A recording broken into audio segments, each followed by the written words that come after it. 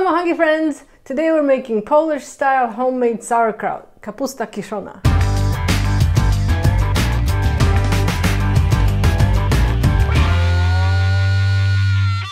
Welcome back friends! This is Polish Kitchen and my name is Anna, and here I teach you how to make Polish food. Today we're going to go back to our roots and I'm going to teach you how to make sauerkraut the way my grandparents taught me back in the 80s. Today's video is sponsored by Bacik, my favorite by far producer of Polish products on the US market today.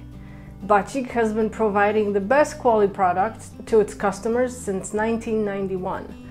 Their products are made based on traditional Polish recipes with an all-natural approach and, with only a few exceptions, without preservatives, added sugars, and hard-to-read ingredients.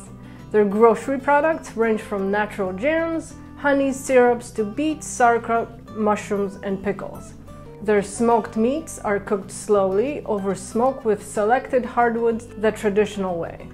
Their dairy products range from a variety of cottage cheeses to yellow cheese, smoked cheese, and many prepared in the traditional European style.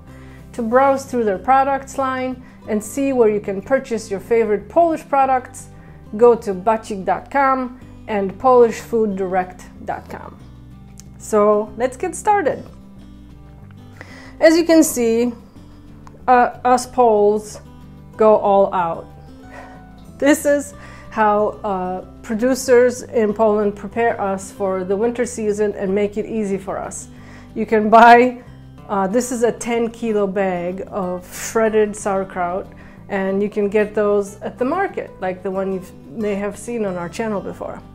And it's so easy and nice. The cabbage comes shredded already. All you have to do is mix it with salt and your sauerkraut is souring for the winter. So I'm going to show you an easy way to make this at home. And if you cannot make it at home, Bacik is here for you. One of the products is sauerkraut, already prepared, soured, all natural, no preservatives. And if you've watched my channel before, you know how I always preach about the ingredients on pickles and sauerkraut. Water and salt is what's in this product, and that's what you want when you're buying yours. Plus, it tastes really good. It tastes like it's supposed to. I'm in love with them. I would use their products all the time when we lived in the East Coast. I love them. Let's get this big thing out of the way so I can show you how to make this. To make our sauerkraut, we start with clean hands and a sanitized dish that our sauerkraut is gonna sour in. Today I'm gonna use a glass, it's just a cookie jar with a lid. You could do a plastic bucket, food grade plastic bucket. You can even do a food grade plastic bag, which actually works pretty well too because you have it sealed and there's no air going to your cabbage. So whatever your poison is, use the container that you want. I'm just going to do it on a small scale here to show you. And then my large bag is going to go into a larger bucket that I have. So as I mentioned, my glass is sanitized and my cabbage is shredded to a relatively small, or not small, a thin shred. And I encourage you to slice it on in either a food processor or on one of those hand shredders, whichever you have or whichever you have available. Just make sure it's thin. Thick pieces are not gonna sour well. We want the kind of brine that is created by cabbage to get into the middle of the slice. So we're gonna have to slice our cabbage, and as I mentioned, ours comes with a carrot sliced, shredded into it also. You can do that or you can skip it and just do cabbage. You can also add more spices into your cabbage. I just like to go salt only because I don't want any other flavors. I like to add flavors after the cabbage is soured. If you were going to add some spices or things, what's common? Some people add cloves of garlic, and some people add kminek, which is caraway seed, which I prefer not to, just because I don't want to add it in the front, because then all of my cabbage is gonna taste like caraway, and I can add that in the recipe that I'm using. So I prefer just to go straight salt, a little bit of carrot for color, and the carrot is gonna turn the cabbage a little bit kind of yellow, orangish color. So super easy. 1 kilo of sliced cabbage to 1 tablespoon of salt. Easy, don't have to think about it too much. And so all you're gonna do, I like to measure out in the beginning of my recipe. So if I know I have 10 kilos of cabbage, I measure out 10 tablespoons of salt, and then I know I have to just mix it in as I go. And normally I put it in a larger bucket, and then I dump a little bit of cabbage in there, and then I dump my salt.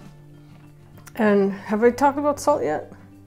Besides the fact that you're going to add a tablespoon to okay. No, okay. So you're going to have to use salt that's not iodized. Best would be rock salt or sea salt.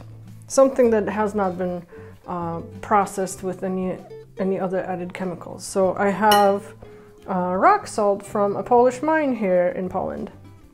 So easy to do with a small amount like this. Even easier to do with a larger amount if you're doing it in a large bucket, because you can dump a bunch of cabbage, then you dump your salt, and for now I'm just gonna kind of go like this. Oh, I'm spilling it already. I'm used to working in large quantities. And salt is in here, and what you're gonna do is you're gonna squeeze the cabbage. And this is letting the juices flow from the cabbage, and this is what's gonna create the brine. We want the brine to cover all of our cabbage. And if we leave this to sit for just 20-30 minutes, you'll see how this is producing water already. So I've just gone with my hands and smushed the cabbage a little bit. That's good enough. You can already see a color change. You can see the color change, and you can see the moisture coming. And at this time, we're ready to put our cabbage into our container.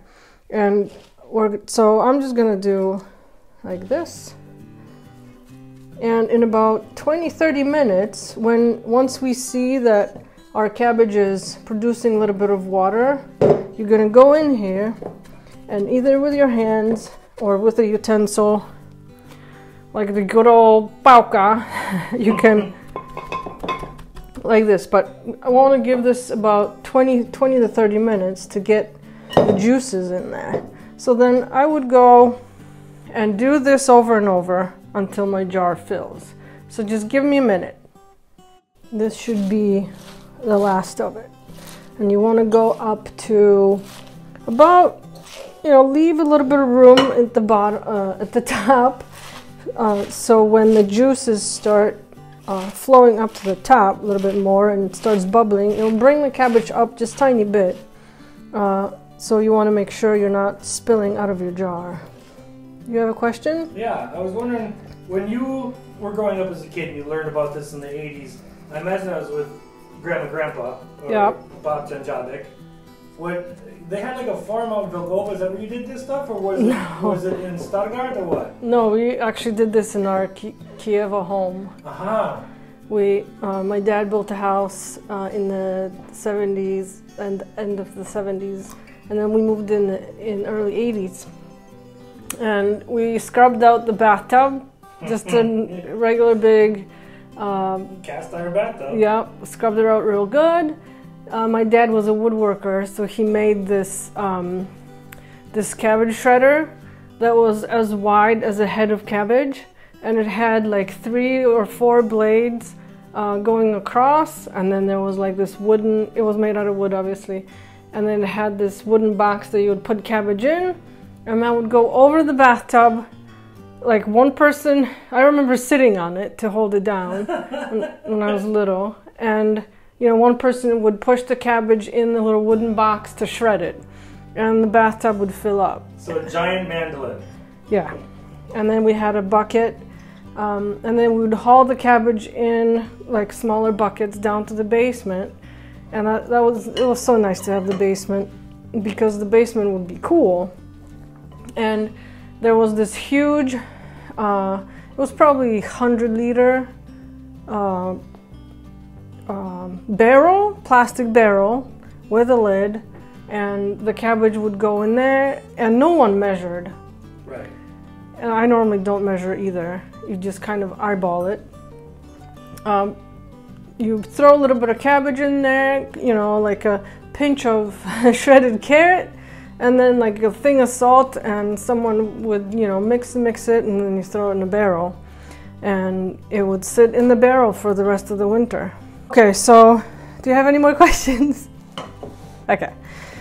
So, as I mentioned, leave a little room, and in about 20 to 30 minutes, we're going to start seeing a little bit of juice being produced. So at that time, we'll come back and we'll continue with our recipe. After 20 minutes, we can see that our cabbage has gotten plenty of juices. And the juices have to live on top of our cabbage to protect it from the world. And our cabbage is ready to be set aside, and we have to cover it to keep the cabbage down and juices to cover it from the top a little bit. So I came up with this hack, I think kids these days say. They do. To just use a plastic bag, clean plastic bag, and I fill it with water. I'll probably get a little bit more. And then this will get in the, I'll seal this, and this will get in the crevices of whatever container you're using, and keep our cabbage down. So just watch your cabbage, and it'll start bubbling in a couple of days, and you'll see the bubbles forming on top. So right now the water is just super salty, or this brine. In about 3 days, when you start seeing bubbles, I encourage you to taste it, just so you can see how the cabbage is changing in flavor. But once you see bubbles in about 3-4 days, you'll take a wooden utensil like this and just pick up your bag, or pick up, if you're using a plate to weigh it down, you'll pick that up and just puncture some holes in the cabbage to let some of those, they call them gases, out, and then cover it again like this.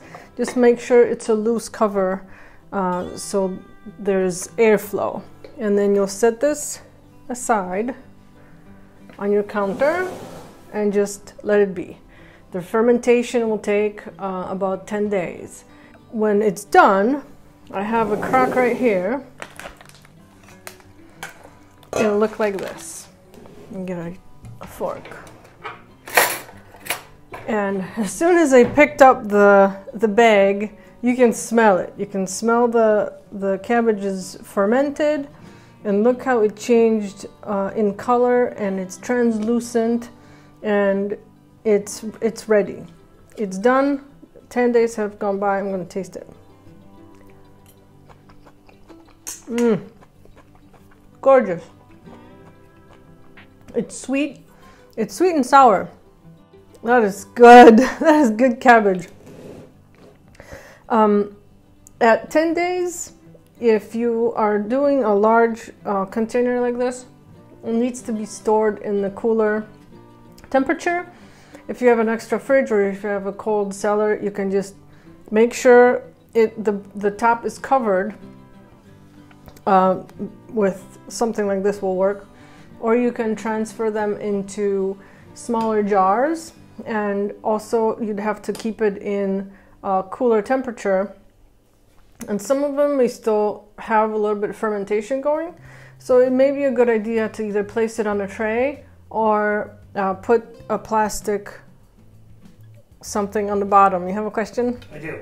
So can you use any old container to ferment this in? Like if I had a big steel pot, You can't use metal. Okay, so ceramic, glass, clay, glazed, like this, glass jars, plastic food grade containers. I actually like using a plastic container, and I have one down here. And it's full of... That's my container. It's not full, but it will be. I like to do it in plastic just because it comes with a lid. I can cover it, and it's not... I mean, this isn't messy either, I guess. This has been just sitting here on my counter. But once you transfer to smaller jars, this will keep until next summer. Just has to be stored in a cooler temperature. And as I mentioned, once you put it in jars, you can screw the lids on and everything. But just to be safe, and depending on when you're storing it, if you don't want it overflowing, just put it on a tray or line your shelving with some plastic. Would you like to try some? Yes.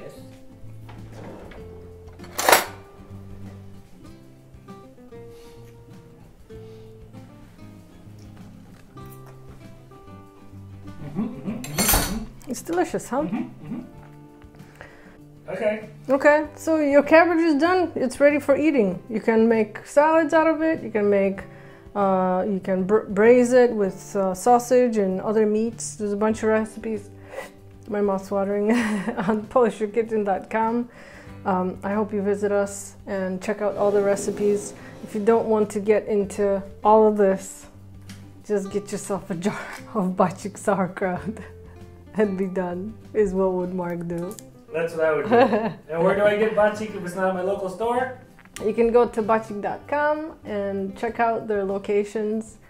And thanks to Bacik for sponsoring this video. Thank you guys for watching. I hope you come back again and see our Friday videos when we take you out to when kitchens close and we show you culinary scene of Poland. Please subscribe to our channel, and we'll see you next time. Smacznego!